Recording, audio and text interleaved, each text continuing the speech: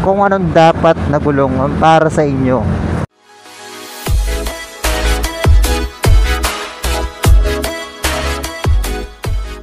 Hey guys, if you're new to our channel, please check our videos, leave a like, comment, and subscribe.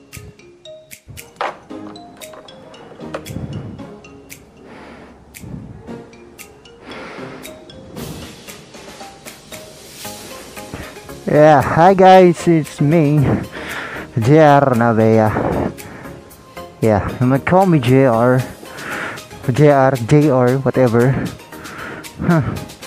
And yeah, welcome back to our channel. Well, madala akong ulam para sa ating brother, which is pupuntahan natin ngayon dahil ito, dadaling ko sa kanya to. It's their meal for today, I think. Yeah. So, sino gusto ng kare-kare?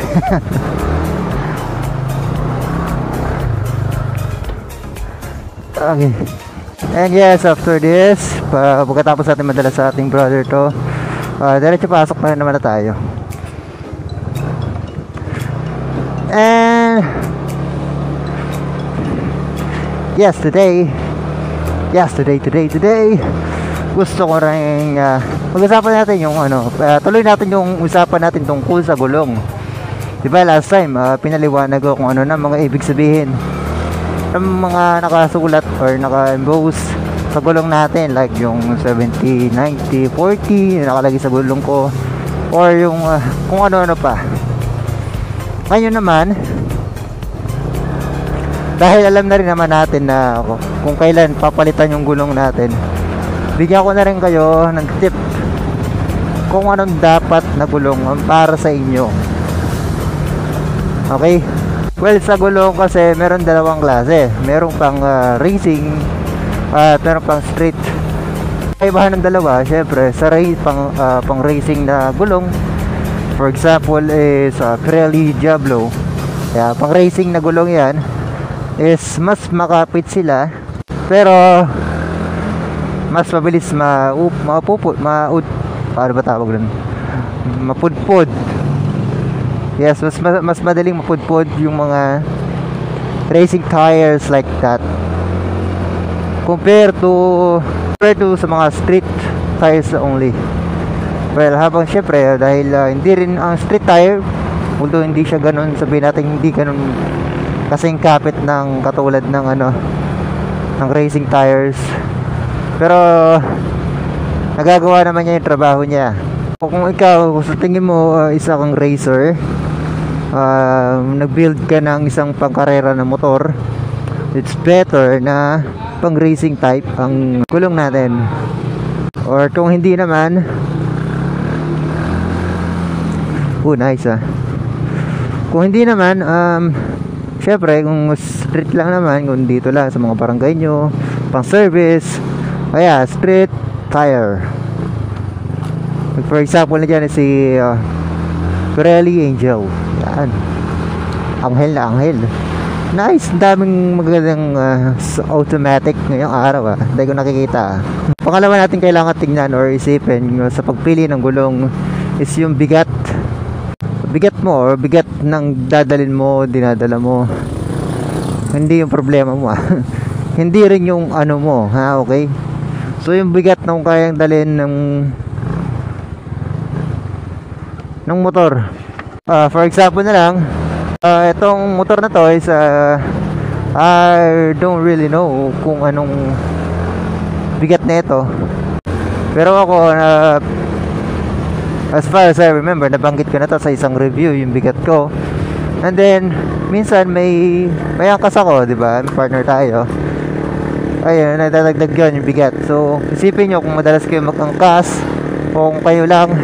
So makikita naman sa gulong natin yung load capacity ng gulong, kung anong klaseng gulong ang ilalagay natin.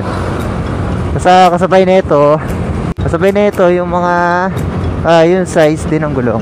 Siyempre kung mas malaki yung gulong mo, mas mataas ang max load. And also, check nyo rin yung clearance din ng nung kayang isaksak na gulong sa'yo. Dahil kasi kung mas masyadong malaki naman yung gulong na ilalagay mo, maaari kasi sumaya dyan sa shock or sa fender. Pagpili ng gulong, hindi naman din kasi kailangan ng forma. Kailangan importante yung safety natin. So, safety first naman, di ba lagi? Mga naglalagay ng... Sorry, hindi ako fan ng mga tie look. Ng mga naka-rim tapos maninipis ng gulong. So, parang pala mo bike lang yung dinadala nila. Not a fan of that. So, summary lang mga guys, mga sir, mga idol sa pagpili ng gulong. Unang-una, if you are a racer or not, first yan. Second, are you loading too much or not?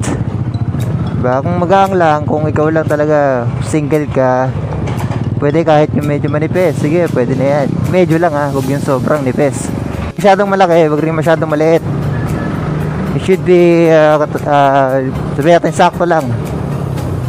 Saktuhan lang.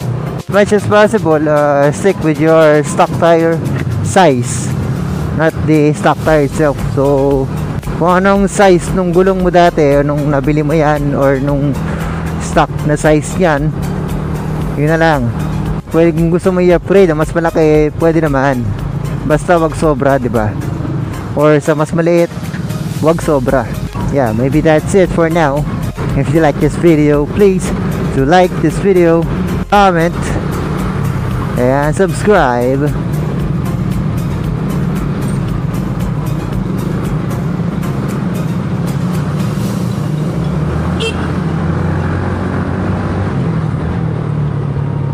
Till the next episode of Automatic Rider.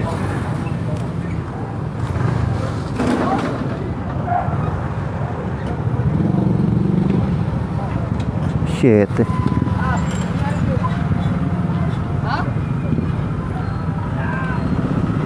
What happened there?